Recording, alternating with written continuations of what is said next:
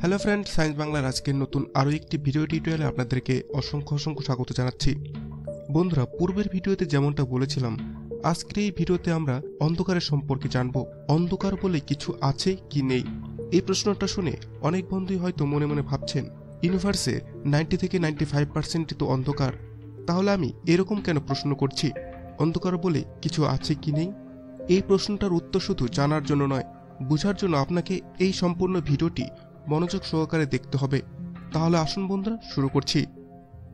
অন্ধকার, যেটা আলোর বিপরীত, আমাদের এই সম্পূর্ণ ইউনিভার্সে 90 থেকে 95%-এর মতো স্থান সম্পূর্ণ অন্ধকারপূর্ণ হলেও এই অন্ধকারকে বোঝার এবং খোঁজার জন্য আমাদের এই ইউনিভার্সের মাত্র 5 থেকে 10% আলোর সাহায্য নিতেই হবে। এই 5 থেকে 10% আলো আর 90 থেকে 95% অন্ধকার, যেটাই বলি না কেন, এটাকে দেখার জন্য যেটার প্রয়োজন সেটা হচ্ছে আমাদের চোখ। যখন কোনো বস্তুর উপর থেকে আলোর কণা প্রতিফলিত হয়ে ফেরত এসে আমাদের চোখে আঘাত করে, তখনই আমরা সেটাকে দেখতে পাই। আমাদের চোখে যে আলো এসে পড়ে সেটা ইউনিভার্সে থাকা বিশাল একটি ইলেকট্রোম্যাগনেটিক রেডিয়েশনের ক্ষুদ্রতম অংশ।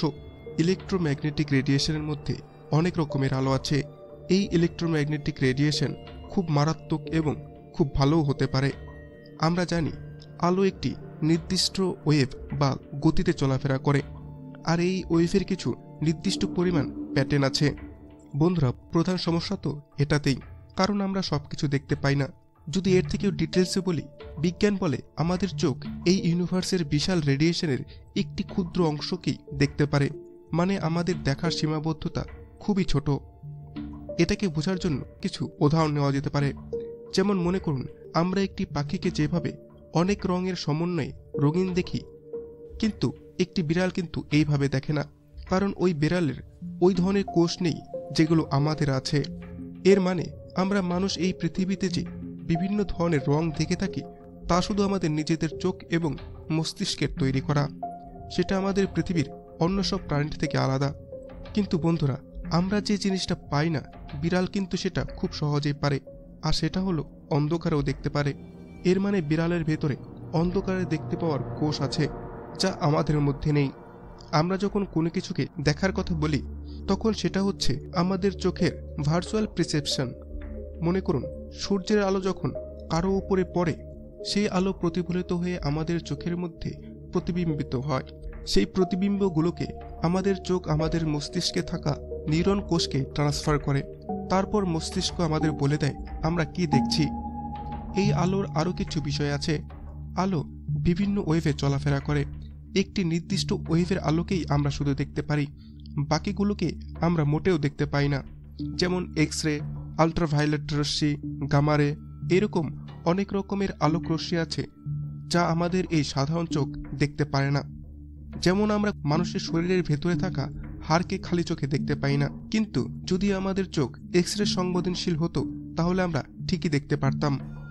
বন্ধুরা, এখানে খেয়াল করে দেখুন, এখানে অনেকগুলো পিকচার আছে, আর এই সবগুলো পিকচারই আমাদের পৃথিবীর।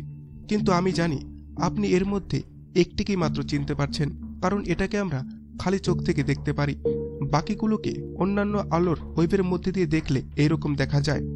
পৃথিবীর এই ছবিটি ইনফ্রারেড ওয়েভের মধ্যে দিয়ে গেছে, যেটা আমাদের পৃথিবীর ভেতরের গরমের কারণে এরকম দেখাচ্ছে। এই ছবিটিকে আল্ট্রাভায়োলেট রশ্মি দ্বারা দেখা যাচ্ছে। এটি এক্স রে দ্বারা তোলা ছবি, যা আমাদের মেরু অঞ্চলের চুম্বক শক্তিকে দেখাচ্ছে। আর এই ছবিটি গামারের রেডিয়েশন দিয়ে তোলা ছবি। এটাতে দেখা যাচ্ছে একটি সাদা স্তর, যেটা আমাদেরকে মহাবিশ্ব থেকে আসা উচ্চ ক্ষমতা সম্পূর্ণ গামারে থেকে রক্ষা করছে। বন্ধুরা, আমাদের মধ্যে একটি ধারণা সৃষ্টি হয়েছে, এই পৃথিবীতে আমরা যা দেখি তাছাড়া বা তার বাইরে আর কিছুই নেই। কিন্তু বৈজ্ঞানিকভাবে আমাদের এই ধারণা সম্পূর্ণই ভুল। এখন যদি কোনো প্রাণী বা বস্তুকে শুধুমাত্র এক্স রে ওয়েভের মাধ্যমেই দেখা যায়, তাহলে সেটা আমাদের এই সাধারণ চোখ ধরতে পারবে না। কিন্তু তার মানে এটা নয় সেই বস্তু বা প্রাণীটি নেই। এখানে এই ক্ষেত্রে আপনি যদি বলেন ভূত, আত্মা বা জিনের কথা, এদেরও তো খালি চোখে দেখা যায় না, তাহলে বলা যেতে পারে হয়তোবা। তবে নিশ্চিতভাবে ধরা যেতে পারে এই মহাবিশ্বে এরকম অনেক কিছুই আছে যেগুলোকে আমাদের এই সাধারণ চোখ দেখতে পায় না। বিজ্ঞানীরা এই বিষয়টি নিয়ে প্রচুর পরিমাণে গবেষণা করছেন, যেন আমাদের দৃষ্টিসীমার আরও বিস্তার হতে পারে।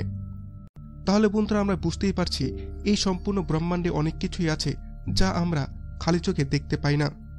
বিড়াল আলো এবং অন্ধকারে দেখতে পারে, কিন্তু আমরা পাই না। এটা হচ্ছে আমাদের সীমাবদ্ধতা।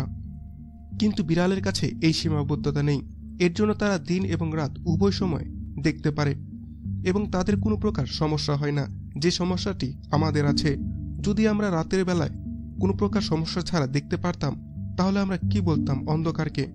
হয়তো এটাই বলতাম, দিনের বেলায় আমরা বেশি দেখতে পারি আর রাত্রের বেলায় একটু কম। আর যদি আমাদের চোখে রাত্রের বেলায় দেখতে পাওয়ার কোষ অনেক বেশি হতো, তাহলে হয়তো আমরা দিনের বেলাতেই কম দেখতে পারতাম আর রাত্রের বেলাতেই বেশি। এর মানে বন্ধুরা, আমরা এই ভিডিও থেকে সায়েন্টিফিকভাবে এটাই বুঝতে পারলাম, আমাদের চোখের সীমাবদ্ধতার কারণেই রাতের সৃষ্টি হয়েছে, যেটাকে আমরা ডার্ক বা অন্ধকার বলে থাকি। থ্যাংক ইউ বন্ধুরা আজকের ভিডিওটি দেখার জন্য। ভিডিওটি কেমন লাগলো সেটি আমাকে অবশ্যই কমেন্ট করে জানাবেন। আর যদি ভিডিওটি ভালো লেগে থাকে তাহলে লাইক, কমেন্ট এবং শেয়ার করুন, এবং সেই সাথে আমার চ্যানেল সায়েন্স বাংলাকে অবশ্যই সাবস্ক্রাইব করুন এবং আমার ভিডিওগুলোকে প্রচুর পরিমাণে শেয়ার করুন। নেক্সট টাইম এইরকমই সায়েন্টিফিক এবং থটফুল ভিডিও নিয়ে আপনাদের সামনে হাজির হব। ধন্যবাদ।